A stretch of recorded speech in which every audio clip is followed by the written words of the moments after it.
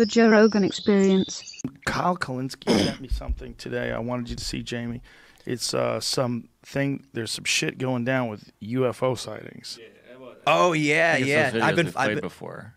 Well, yeah, I don't know that they were new. Here, I'll send it to you. I've been following this stuff. Yeah, it's hold on a second, Jamie. This thing. All right, I just texted it to you. Pentagon officially releases UFO. This is the tweet. It says, new Pentagon formally released 3 mysterious UFO videos captured by Navy pilots.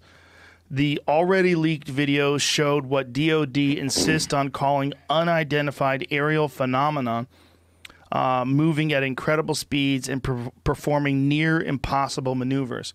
This is a weird subject because it's one of those subjects where people automatically dismiss it because it's been so touted by kooks.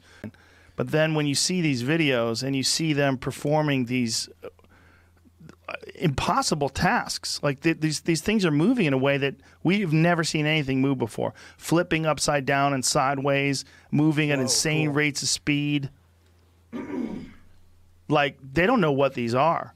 Yeah. Aerial phenomena.